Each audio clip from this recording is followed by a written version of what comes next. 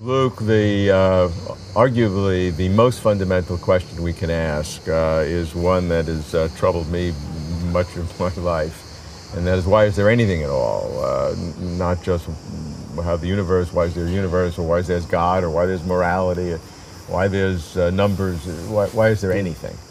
And so you have a perspective from various, you're a cosmologist, you believe in God, you've focused on fine-tuning.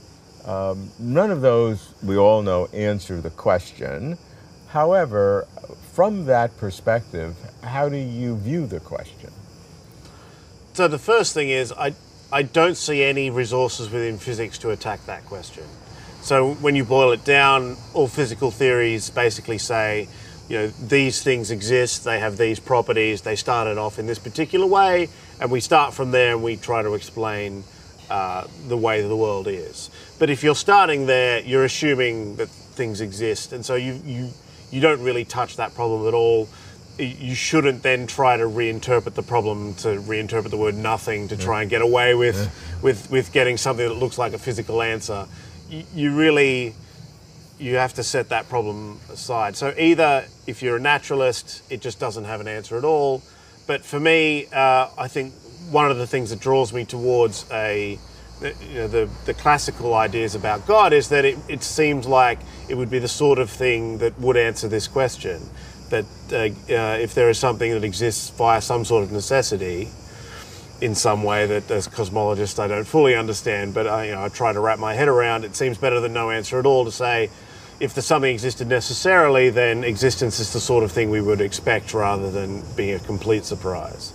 And that seems to tie things off in a bit more of a bow. Okay, let's look at both ends of that. So, as you know, some physicists have said that you can get something from nothing through quantum tunneling, through there being absolutely nothing, in the sense that there's not just no matter and no forces, there's not even space and time. Right. And that you can get, through an understanding of quantum physics and quantum mechanics, some sort of a spontaneous emergence, even if the rarity is beyond our belief. There's enough, even there's no time, it can happen. So your reaction to that, first of all? I think it's missing the point of the question. I think there's always something there, even if it's not the usual things we think about. It's not matter or energy or even space and time. There's still something capable of producing the entirety of physical reality, which I think deserves the name something, right? There's something there. So I think it's still avoiding the problem so the way to understand it is, why is there anything at all that exists? It could have been the case that nothing existed. If you really think about it in those sort of terms, then any explanation in terms of maybe there was this quantum thing that wasn't very much stuff but still made everything is kind of missing the point of the problem. There's all the things that could exist, and then some of these actually exist, and the question is, why do any of these things exist? Whether they're something as ordinary as a cicada, or whether there's something as esoteric as a quantum whatever that produces a universe, why does anything at all exist is still something that needs to be attacked in very different terms. Okay, let's look at the other side now. You're saying that therefore everything we have is contingent, so you need something of necessity, and God in the traditional definition is a necessity. His existence is part of the essence and all that.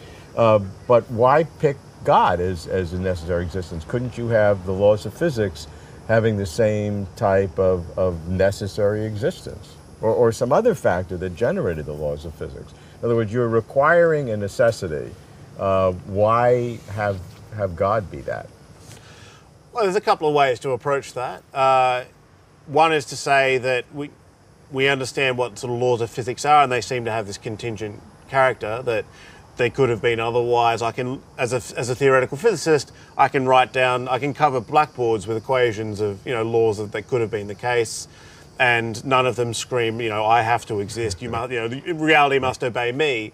So it seems like laws and physical things just aren't the right category of thing. So if we're looking for a necessary being, it must be something else. Now, that doesn't immediately point you towards God necessarily, But that's at least a start, a step along that road. If you then throw in, say, fine-tuning, it's crucial to fine-tuning pointing to God, that there's some sort of reason why God would want to create this universe, that it does the sort of moral properties, it creates good creatures and those sorts of things. So if you have a good God, then you've got the start of an explanation there as well. So if you're putting those things together, you're starting to get more of a picture like the theistic picture.